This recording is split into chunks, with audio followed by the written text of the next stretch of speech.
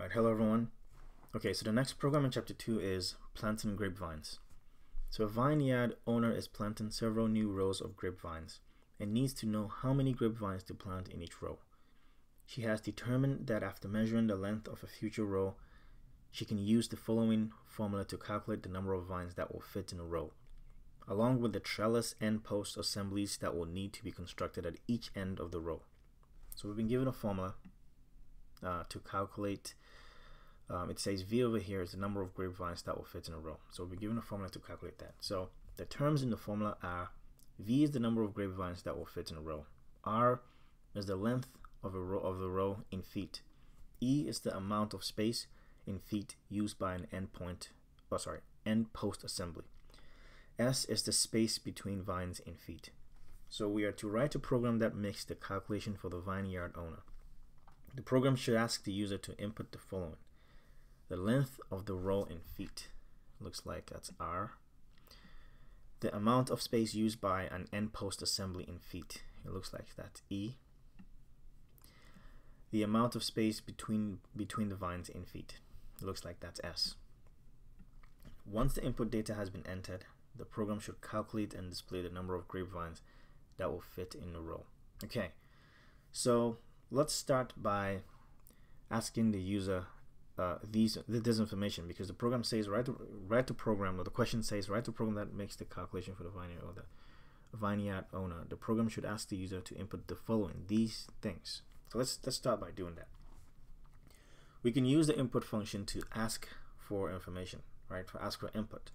And so I'm going to start by asking the length of the row in feet. So the input function, I'm going to call that, and the input function takes in an argument, what you want to ask the user to type. So I'm going to say, please enter the length of the row in feet. So the input function is going to pop up some kind of text box, and it's going to allow the user to type in something, and whatever the user types is going to be returned back to us as a string.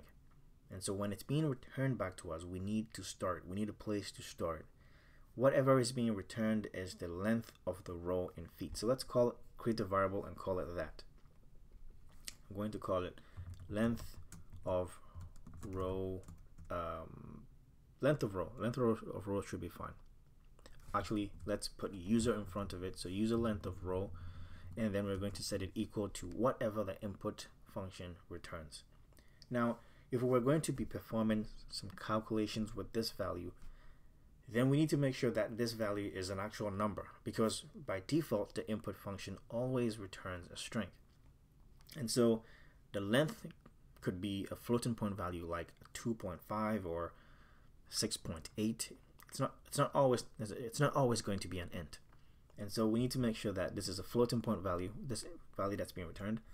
And so I'm going to wrap the float function around this input function, around everything that is being returned by the input function. And so we're going to store that in user, length of row. I forgot the G here in length. If that's how to spell it. Yeah, that's how to spell it. User length of row. Let's make sure this is actually an uppercase L, so we stick with our camel case. So that's our user length of row.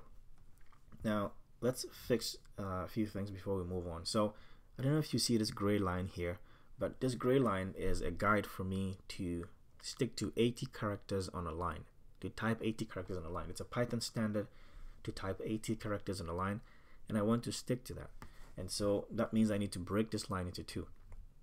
And so the way I'm going to do that is I'm going to break it somewhere around here. I can't just hit enter, right? I need to make sure that I am closing this string and concatenating with the beginning of the string. So I have two strings just being joined by the plus sign.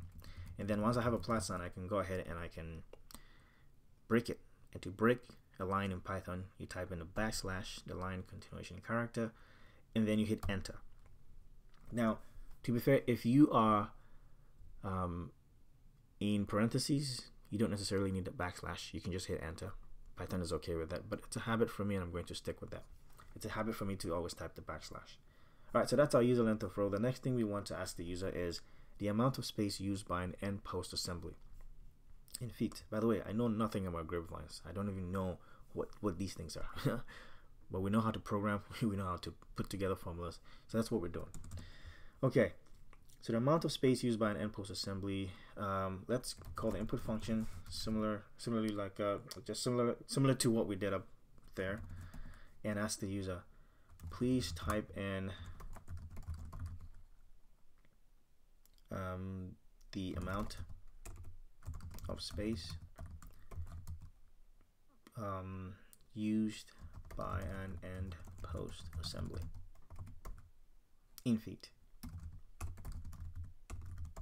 So again, the input function is going to pop up some kind of text box. It's going to allow the user to type in something. Whatever the user types is going to be returned back to us as a string. And so when it's being returned back to us, we need a place to store it. What is being returned back to us is the amount of space used by an end post assembly. So let's create a variable to store that. Create a variable and call it amount. Let's start by user amount of space. It's going to be a long variable name used by end post assembly. Now, it's no problem to have super long variable names like this. If you know me by now, you know that I love long variable names. It's a preference. You don't have to create long variable names. You can make it short. That's just a preference. It just helps me understand my code. Okay. All right, so user amount of space used by end post assembly. We realize that again we're exceeding this line here, so I'm going to break this line. I'm going to close the string and concatenate it with the beginning of the string, and I can break it somewhere around here. Actually, no, I'm still going to exceed, so let's undo for a sec. So we have one string. I'm going to break somewhere around here. Close the string, concatenate it with the beginning of the string, and I'm going to break it somewhere around here. Before I break it, I type in the backslash and hit enter. Still exceeding, so I'm going to break it even more. Close the string, concatenate it with the beginning of the string, break it somewhere around here, hit enter. Still exceeding. I could have broken it maybe differently, but I'm going to do it one more time. So close the string, concatenate it with the beginning of the string, and type in a backslash, hit enter. Should be good. I could have broken it differently, but it's okay. We're before this line, so that's all that matters. Okay.